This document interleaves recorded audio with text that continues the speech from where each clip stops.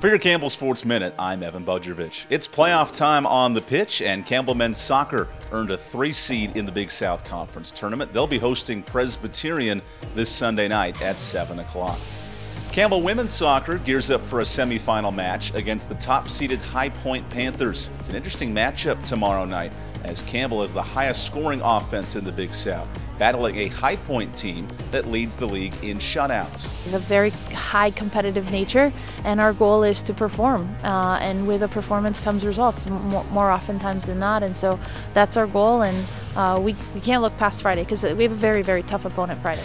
Don't forget to check out the top 10 plays of the month. Plenty of soccer moments as well. And vote for your favorite plays using #CamelTop10. Happy Thursday, everybody.